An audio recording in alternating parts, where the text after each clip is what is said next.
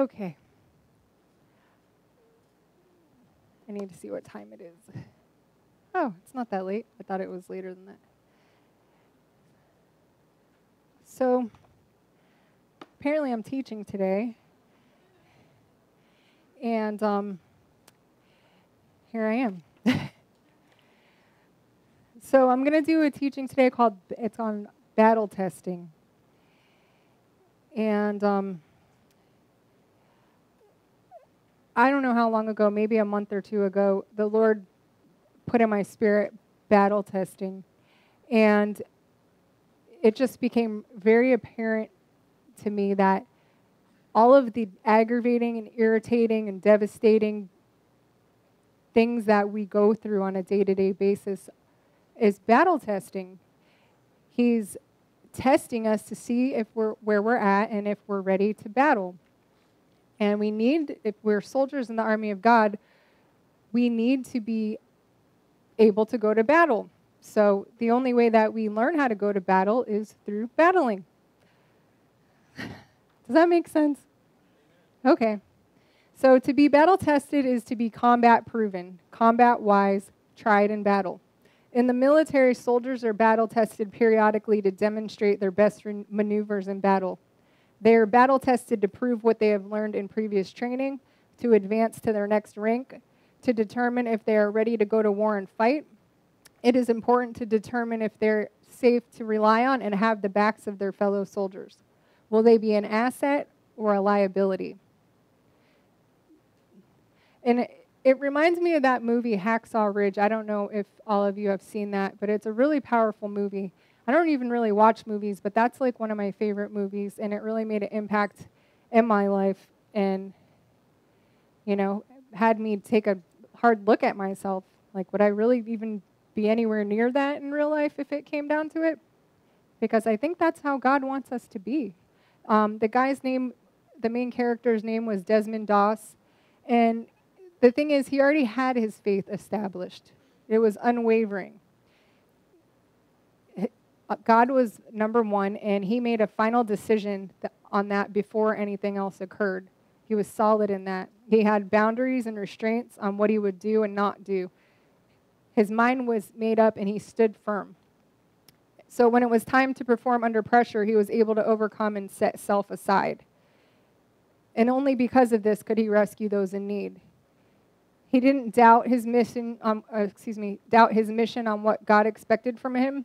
He didn't become sidetracked by focusing on self or his superficial injuries. He didn't leave his brethren behind because of offense from previous encounters when he was abused and berated by them. He loved and rescued every one of them and was willing to die for them. He was an example of a true disciple. Our battle testing takes place in the mind. If you go to Jeremiah 17,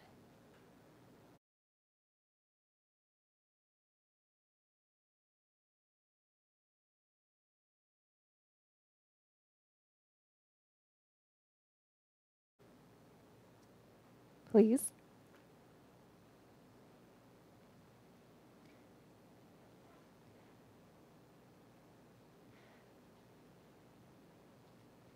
Now this is God. Jeremiah 17:10.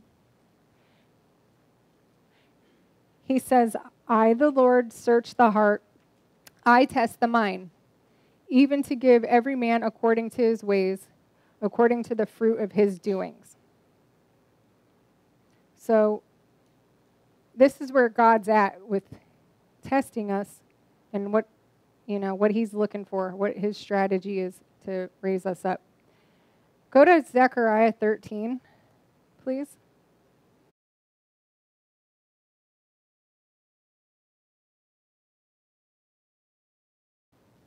Zechariah 13:9. Is everyone there? I will bring 1/3 through the fire, will refine them as silver is refined, and test them as gold is tested. They will call on my name, and I will answer them. I will say, this is my people, and each one will say, the Lord is my God. So you got to ask yourself, what do you desire? Do you desire to be a disciple Do you desire to be a soldier in the army of God? Or do you desire just to be a carnal Christian and a pew sitter? That's something you have to decide within yourself, because it's not just going to happen. A lot of things we just wait and see what happens, and we have to actually take action and do something to make it happen, or it's not going to happen. So disciples are soldiers who can fight and are willing to fight. They're willing to do whatever it takes because they remember what it was like without their kingdom citizenship. And they remain humble and grateful for truth in a land of deception. Carnal Christians are pew sitters. They tend to prioritize their opinions above God's word, and they tend to gravitate only towards what is fun and pleasing to their flesh, even when serving God. Some spend their whole lives trying not to backslide, often wavering back and forth, but never seeming to get anywhere. And I don't want that for my life, and you shouldn't either. But unless you do something about it, that's where you're going to be. I mean, of course, everyone likes to have fun, and there's nothing wrong with having fun whatsoever, but a lot of the things that God has designed for you to do as part of your calling and purpose ain't going to be fun or what you feel like doing. But it doesn't matter. You do it anyway, and you don't measure if you're going to do things or not because it's fun or not. I mean, at least that's what I understand. 1 Corinthians 3, please.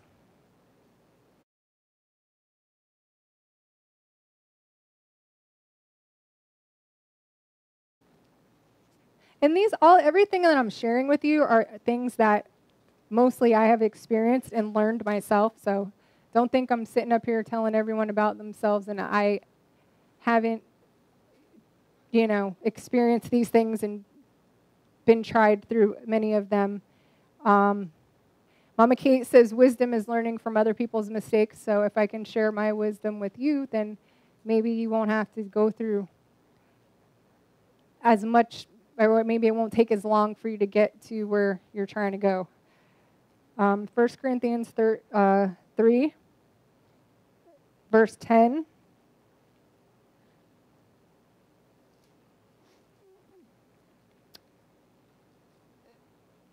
10 through 23.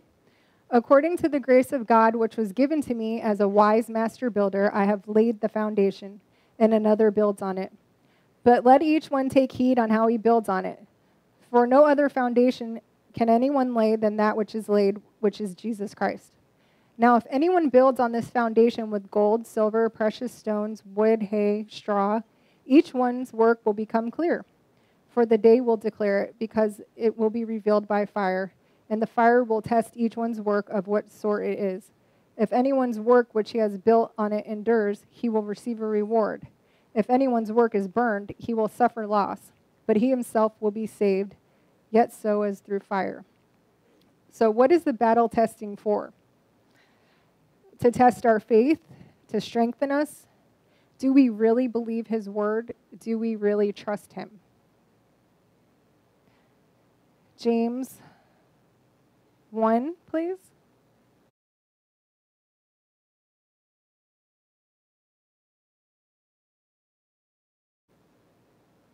Sorry, I'm saying please a lot. I think because I'm teaching Isaiah to say please and thank you, I now automatically say please after everything I say.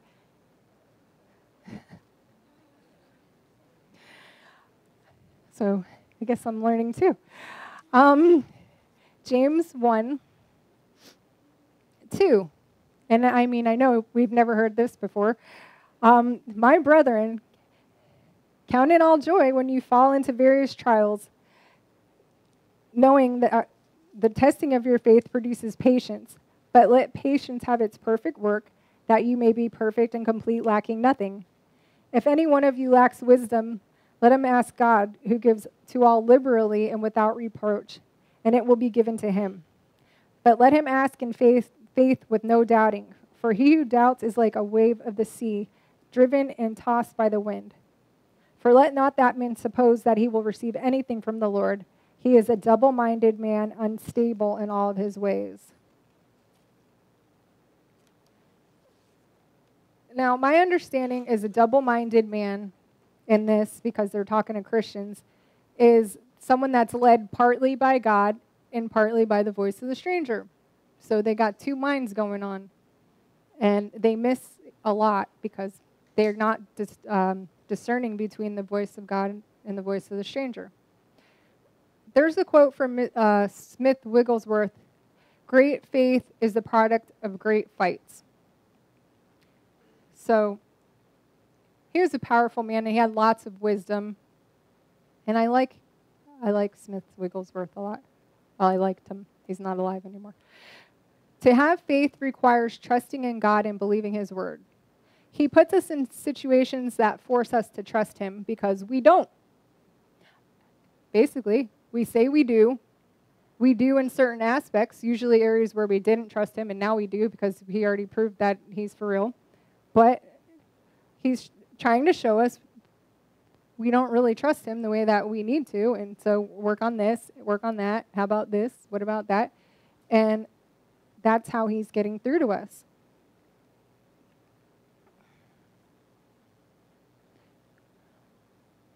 So he uses our trials to prove his word in us. He uses our trials to prove his word in us, which we say we believe. This is the increase of faith. You don't just have faith. You aren't born with it. You develop it through your journey of trials and miracles. Then you can share your experience of faith with others as they are going through their trials. We hold each other up when the other is weak or discouraged. Romans 5:3.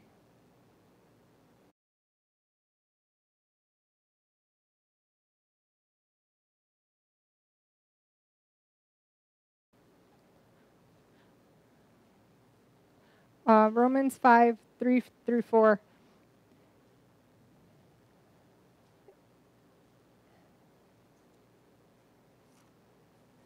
And not only that, but we also glory in tribulations, knowing that tribulation produces perseverance, and perseverance, character, and character, hope. Our Christ-like character should bring hope to others. You will be battle-tested whether you're a believer or not. The whole country was just battle-tested with the coronavirus big time to see where they're at. And many people dove headfirst straight into fear, even Christians. It's very sad. This trial exposed everyone and where they're at. Many Christians have failed their battle test and are still failing, not trusting God but living in bondage. It's our job to bring truth and hope to them and help pull them out of the fear, because they're like so stuck deep in it. I mean, they're driving around with a mask in the car by themselves, and they think that that's what they're supposed to do, and that you're nuts because you don't.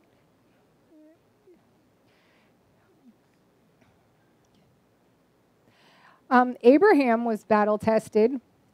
This is like, I guess because I have a small kid, Abraham's battle test is like one of my least favorite ones. I'm like, oh, I can't even. In Genesis 22, you can go there, please.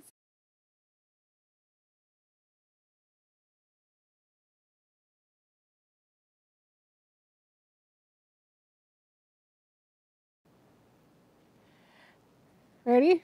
Genesis 22:1. Now it came to pass that after these things that God tested Abraham and said to him, Abraham.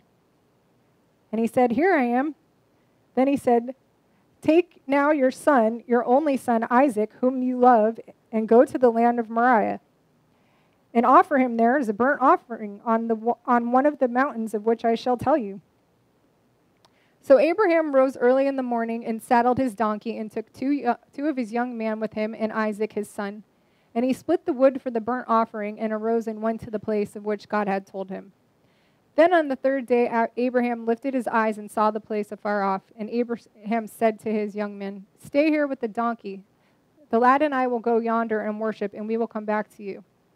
So Abraham took the wood of the burnt offering and laid it on Isaac his son. And he took the fire in his hand and a knife, and two of them went together. But Isaac spoke to Abraham his father and said, My father. And he said, Here I am, my son. Then he said, Look, the fire and the wood, but where is the lamb for a burnt offering? And Abraham said, "My son, God will provide for himself the lamb for a burnt offering." So the two of them went together. Then they came to the place of which God had told them, and Abraham built an altar there and placed the wood in order. And he bound Isaac his son and laid him on the altar upon the wood. And Abraham stretched out his hand and took the knife to slay his son. But the angel of the Lord called to him from heaven and said, "Abraham, Abraham." So he said, "Here I am." And he said, "Do not lay your hand on the lad or do anything to him, for now I know that you fear God, since you have not withheld your son, your only son, from me." Then Abraham lifted his eyes and looked, and there was behind him a ram caught in the thicket by its horns. So Abraham went and took the ram and offered it up for a burnt offering instead of his son. And Abraham called the name of the place, "The Lord will provide," as it is said to this day, "In the mount of the Lord it shall be provided." So Abraham was tested by God, not just a burnt offering of something he cared about, but a burnt offering of his own child. And, the story makes it sound like he was just cool with it and like, okay, like, go set your kid on fire, sacrifice him. Okay. He's God. He can heal him and raise him from the dead when he's done. I mean, I guarantee that's not really how it went down when it was happening. I guarantee he was flipping out. But he had such faith that even if you don't have to go there, but in Hebrews 11:17 through 19, it says, "By faith, Abraham, when he was tested, offered up Isaac, and he who received the promises was offering up his only begotten son. It was he to whom it was said, 'In Isaac your descendant shall be called.' He considered that God is able to raise people even from the dead, from which he also received him back as a type." So imagine having such faith that when this happens, you can bust through all the voices of the stranger and say what God can do, which is, well, God can raise him from the dead if I kill him, and believe that. Because that's the kind of faith that God's looking for us to have. God battle tests us to see where we're at and to show us where we're at. If you go to 1 Peter 1.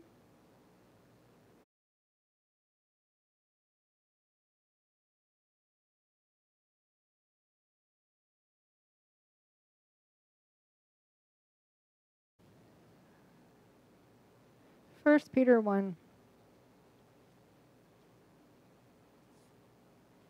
I don't know if that's right.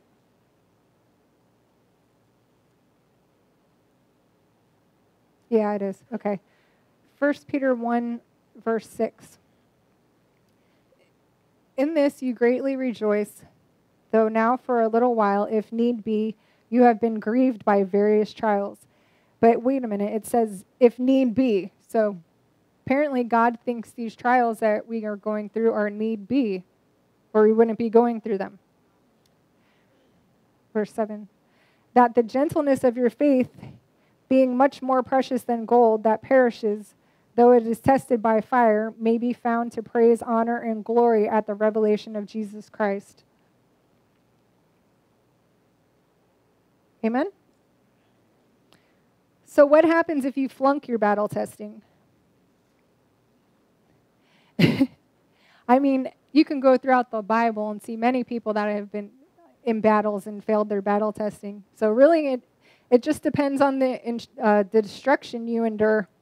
But the bare minimum is it's a do-over, and you have to go around the mountain again. The Israelites kept going around the same mountain in the wilderness. The Bible says they were a stiff-necked and stubborn people. It took them 40 years to do an 11-day journey. I don't want to be like that. If you go to Deuteronomy 1.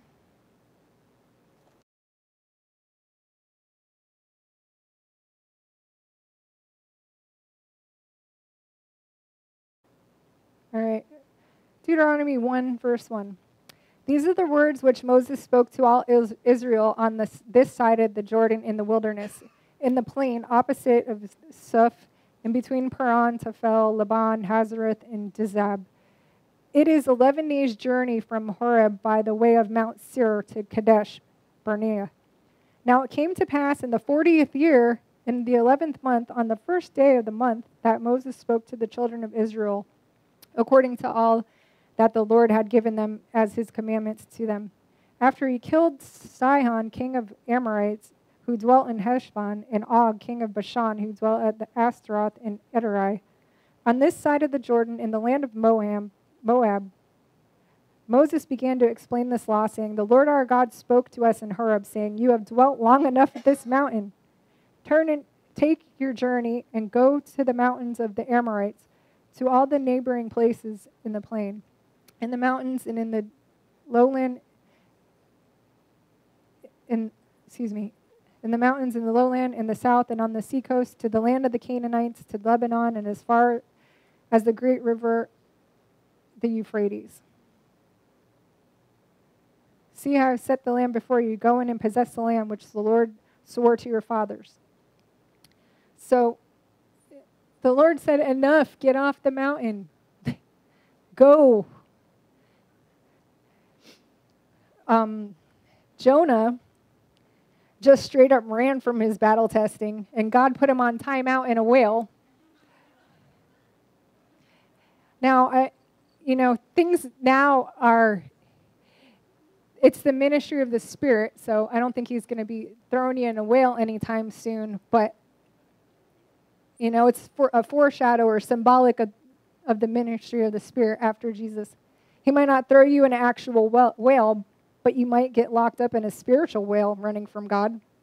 That's definitely some kind of stronghold, and I wouldn't want it inflicted upon me.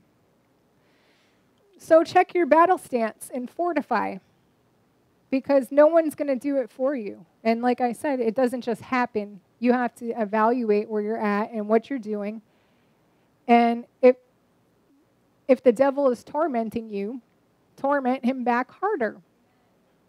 Don't just get him off or kick him off. Fight. Find your counterattack.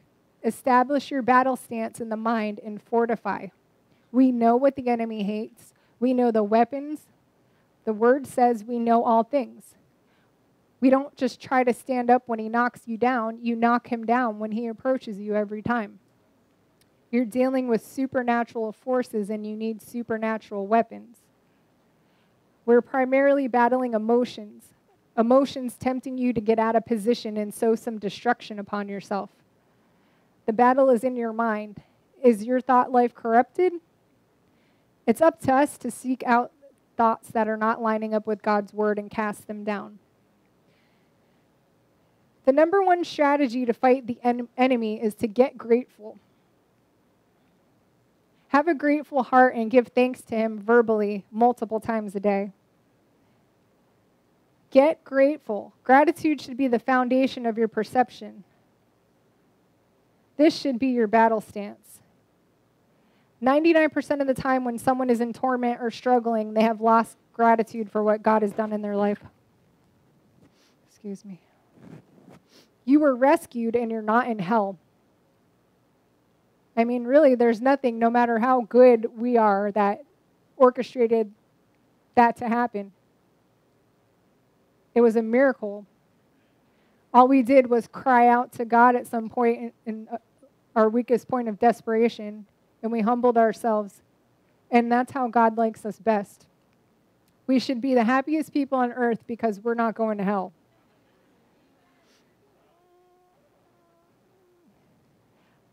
If you want increase in your anointing, be thankful and get grateful. Daniel was very grateful and thankful. If you go to Daniel 6:10,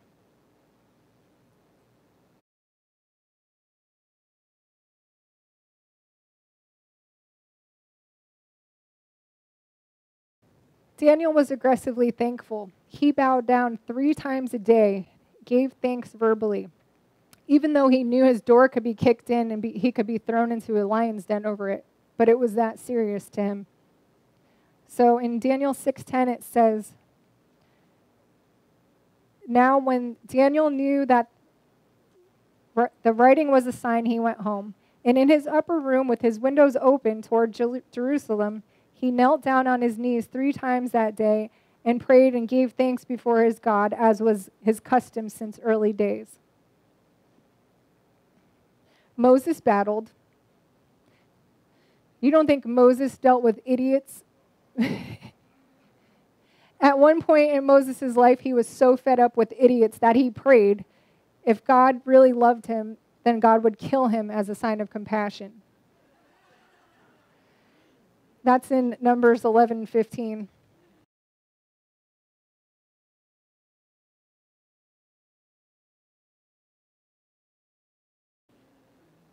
It says, if this is how you're going to treat me, please go ahead and kill me. If I had found favor in your eyes, and do not let me face my own ruin.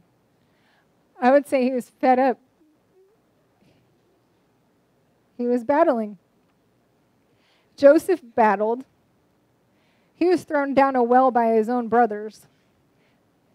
He was taken into slavery. He battled for 7 years. He faced the enticement of lust from Potiphar's wife, false accusations. He faced prison and several other "are you kidding me's." And he never turned from God. Job battled. He battled harsh. He lost everything. He didn't even do anything wrong. Yet he lost his houses, his riches, his cattle, even his own children. He was plagued. Yet he still chose to praise God for his goodness. Job recognized that everything he had in life came from the hand of the Lord. If God chose to take that away from him, then who was Job to complain? He had to deal with accusatory friends and even his own wife who told him to give up on God and die. However, Job continued to maintain his trust in the faithfulness of God.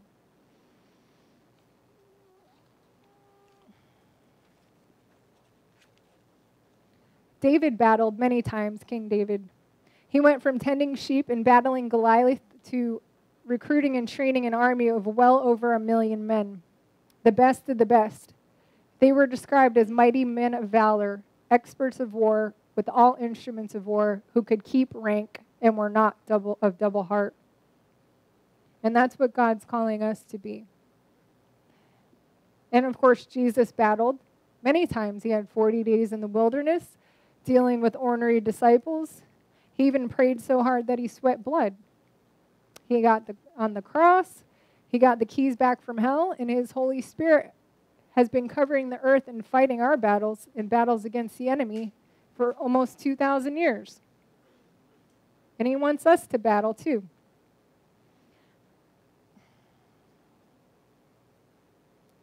Can you go to 1 Peter 4:12, please?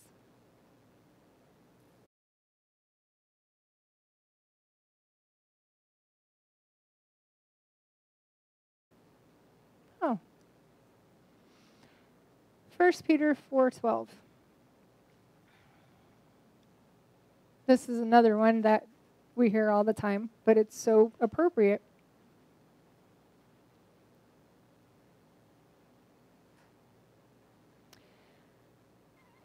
Beloved, do not think it strange concerning the fiery trial which is to try you, as though some strange thing has happened. I think another strong point in our battle stance should be stop getting so surprised when the battle comes. Like, the surprise factor should be taken out because we know it's coming. And if we don't get so surprised, then we'll be able to be calm and hear the voice of God and decide what to do. So I have some examples of the most common stumbling blocks that will cause you to flunk your battle testing and strategies to bust through. Obviously, this isn't every single issue and strategy, just some ideas. But point being, get with the Lord for tactics better suited to whatever you're going through. The first most common stumbling block is a mouth of failure.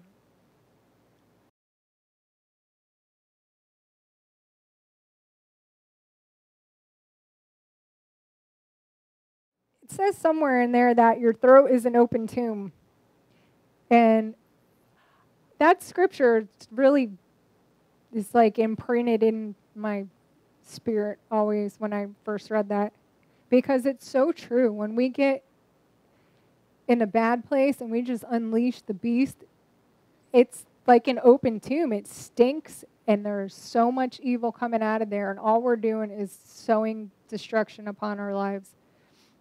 Grumbling, complaining, talking crap about others, profanity. It took the Israelites 40 years to make an 11-day journey, mainly because they were not grateful and their mouths were full of grumbling and complaining. People who can't keep their mouth in order are continually flunking their battle testing. And the Lord showed me, living like this gets you a free season pass on the emotional roller coaster, because you're just yakking away and then you have to live out what you've said. So battle stance strategy for this is get grateful and shut up. Sow and speak life. Confess and decree the word, and use your mouth as an altar for God, and praise him in whatever storm you're going through. So I think that's the most common stumbling block that we all get ourselves in, unnecessary torment and flunking our battle testing, is we just let the mouth go. Another one, especially for people in the program, is being over emotionally bound to our children or loved ones. There's a fine line when people become an idol in our lives. God is a jealous God, and he wants to be number one priority. And when people get in the way of this, he will shut it down. The enemy uses this to distract you or affect you emotionally in a negative way. When people you love become idols, it will cause you to fail your battle testing. Battle stance strategy. We choose to cast our cares upon him and let him care for us. We surrender our unsaved loved ones. We commit them into God's hand every time the enemy tries to make us go there. We sever the emotional attachments daily. I'm 99% sure he isn't going to expect us to go through what Abraham went through with our children, but we're still supposed to cast our cares and worries upon him and leave them on the altar just the same. My husband says I'm allowed to worry when God worries, which is never, so.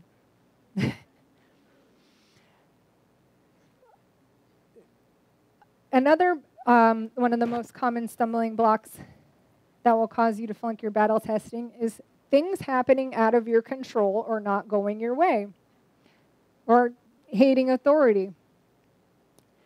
Trying to force our false agendas.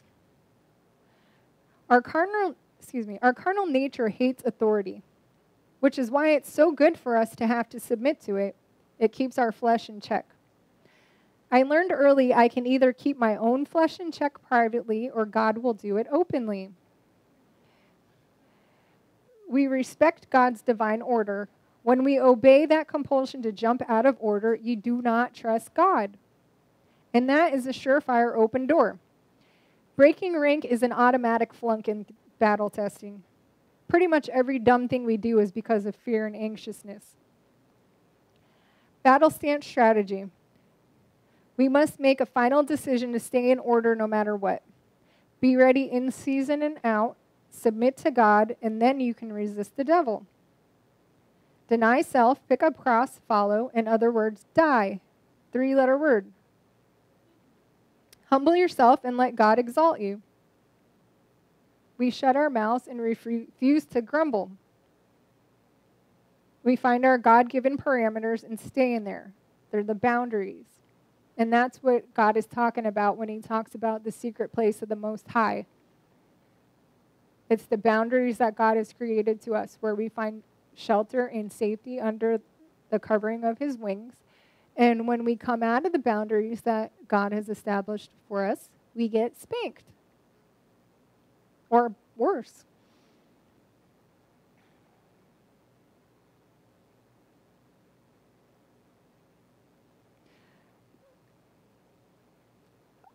Another most common stumbling block that will cause you to flunk your battle testing is having to deal with someone that has Jezebel or narcissist personality. And there, our whole country is like under this, it's rampant. And if we don't learn, we have to learn how to overcome the Jezebel narcissist, or we will continually stumble. It's one of the main spirits trying to take over this country, probably even the world. And if you can't figure out how to handle and deal with a Jezebelic narcissist, it will send you in a tailspin every time. If another person's behavior can affect us so deeply, then something is off within us regardless of how awful they are. So your battle stance strategy is love the person, forgive them daily, if need be, daily, but stop touching and agreeing with the demon. Stop bowing. We choose not to be entangled with the affairs of this world. Love them from afar if need be. Warfare against it every day. And here's a big one. Choose not to be offended no matter what, because offense changes your citizenship immediately. It pushes you and harasses you to step out of position. So there's a tool for every situation. And you can either choose to have a victim mentality and stay a pew sitter and try not to backslide every day, or you can bust through and keep it moving. Because the devil's not going to stop because you got your feelings hurt or because something happened that wasn't right. Things happen that aren't right all the time. People mistreat people. I've heard many times people share their testimony and say how much more difficult it is to deal with Christians once they got saved than it was worldly people. There's a lot of rough people that you got to deal with. And we got to learn how to stand strong and not use it as an excuse to run back to the world or an excuse for our misbehavior. There's always going to be an excuse to not listen to God. The excuses will keep coming and coming and coming no matter what.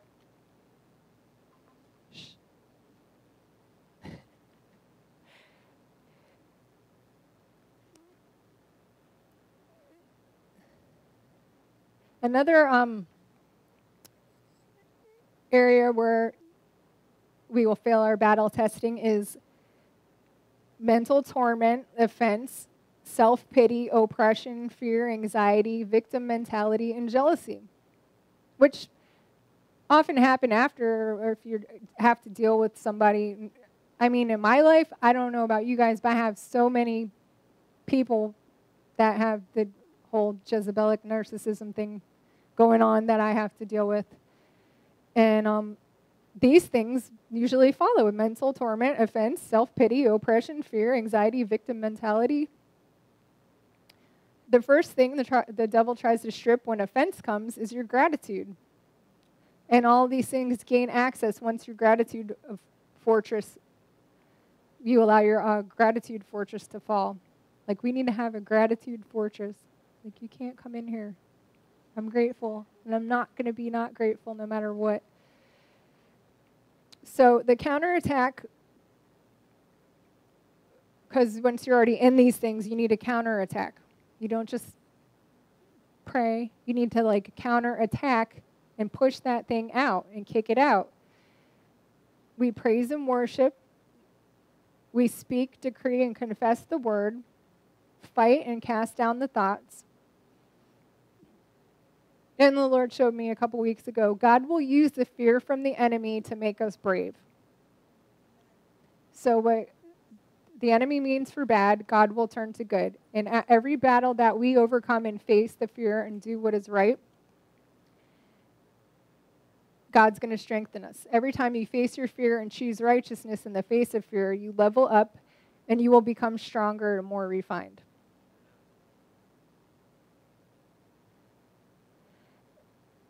Another area where it's common for people to fail their battle testing is self-preservation, attention-seeking, and the need for praise and accolades. There's nothing more ridiculous than an attention-seeking adult. I mean, that's not in the Bible or anything. That's just my personal opinion. Come on. So, battle stance strategy is Deny self, pick up cross, and follow. Humble yourself, be quiet, and let someone else have the spotlight. We promote Jesus, not self. We can do nothing without him, and every good thing that comes out of us is from him.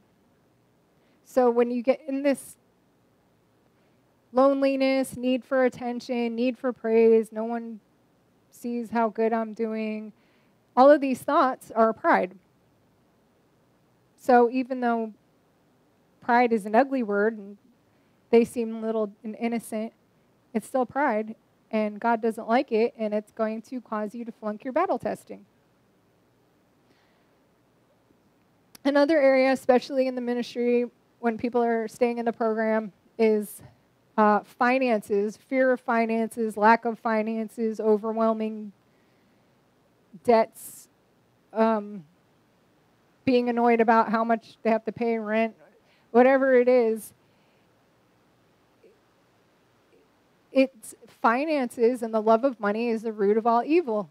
It's going to cause you to stumble. It says, the Bible says the love of money is the root of every evil thing. So we're not supposed to love it. So the battle stance strategy for that would be give all you have to the poor. Bless others. Give offering out of your lack. If you don't have money, give away something you really like. Give away your favorite sneakers or whatever. You have to parent your flesh.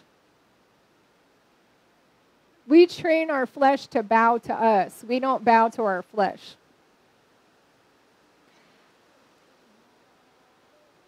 True disciples are givers, not takers. We shouldn't always have our hand out for others to bless us, but we should start to bless them.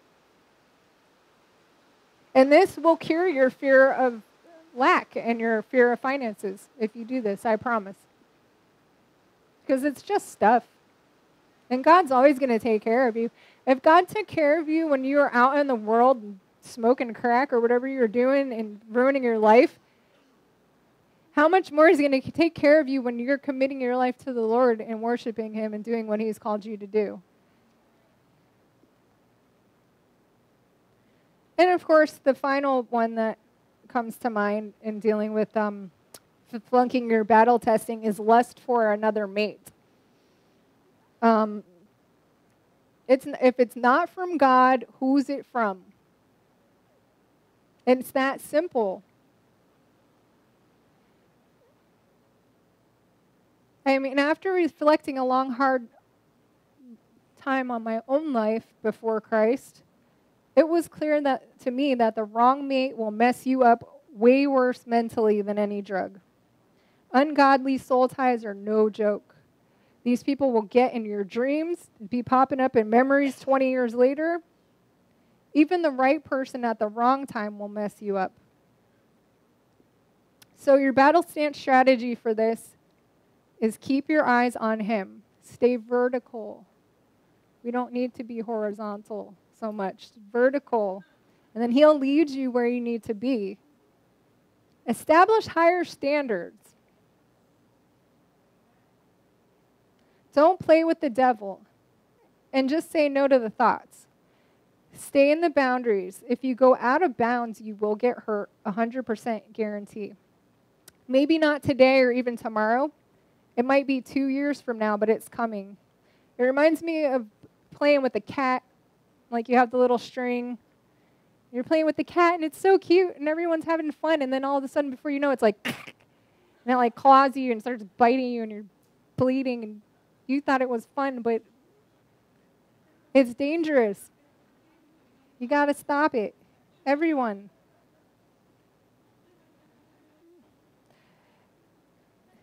My cat does that to me. Like, I think it's great, and then all of a sudden it's not. So these are the areas that are some of the most common ones that will cause us to flunk our battle testing. And I mean, it's all fun and games. I'm just joking. It's not, but it's serious. I mean, you can laugh about it, but it's serious. It's all fun and games until someone gets hurt, which is what I meant to say. So those aren't the only things that we face, of course, but those are some of the most common ones. And you can do the same thing when it comes to whatever you're battling. Find out from God what you can do to counterattack it. Don't just sit there and let it happen and dwell in it and allow the devil to make you miserable. Be the warrior that God's called you to be. We must develop the capacity to fight the enemy aggressively. If you go to Romans 8:37.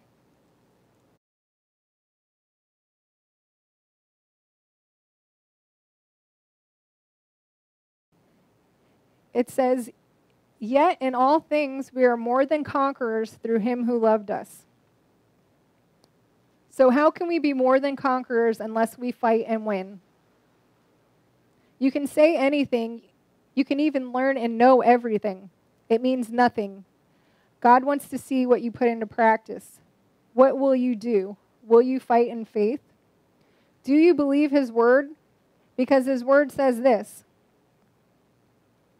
In Isaiah 43:2.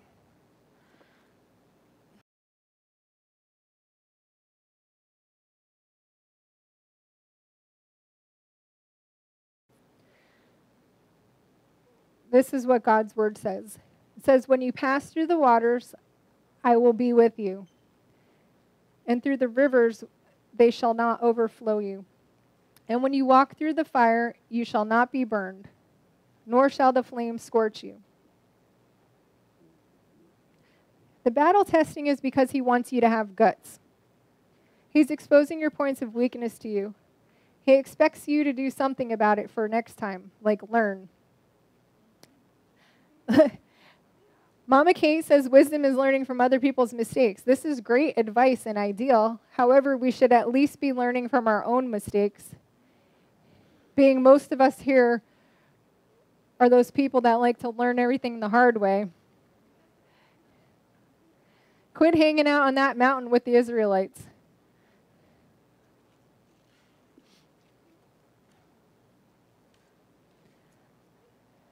Not all the battles that Israel and God's people fought ended in victory.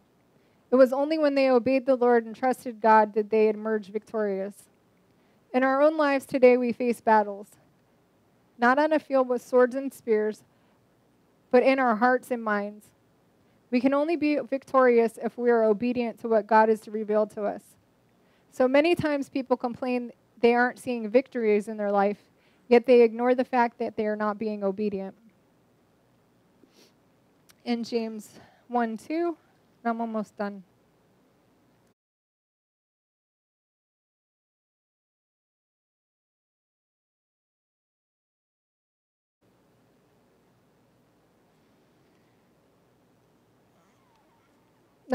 James 1:12. "Blessed is the man who endures temptation, for when he has been approved, he will receive the crown of life, which the Lord has promised to those who love him." And then in Revelation 3:21.